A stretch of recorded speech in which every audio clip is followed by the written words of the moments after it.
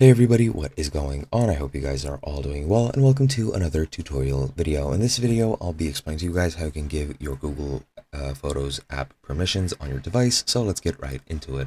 Now, if you're using a PC, of course you won't need permissions since it is on the web and you'll be using your web browser. So I'll skip that and explain how you can do it for Android and iOS. Now on iOS, all you need to do is go into your settings app, and from there you need to go into privacy and then into photos, and from there you can just turn on Google Photos, and that should be it.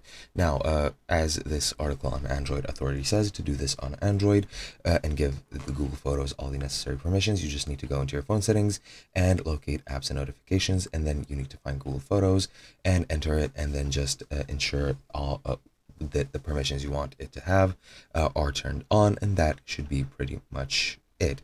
Now, if you want to upload photos individually, you can just open up your mobile browser and go into the Google Photos website. However, it is much easier to just give the permissions to your application, and you can do it in the way that is outlined on this here site, and it is pretty much as easy as that. Hope you guys enjoyed, and I'll be seeing you guys in another video.